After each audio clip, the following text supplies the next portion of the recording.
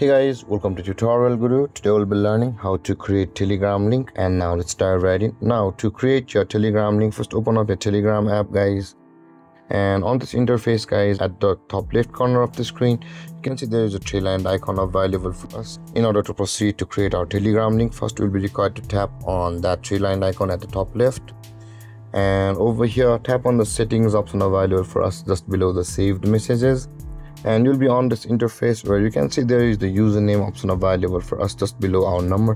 Tap on that username, and over here you'll be required to set a username which will be your Telegram link guys. So let's go and enter our name over here, and you can see guys this Telegram link is available. Now in order to save it to our account, tap on the tick mark at the top right corner of the screen and your Telegram link will be created. Now in order to share it guys, tap and hold on that link or the username option, and then your username will or your link will be copied to the clipboard.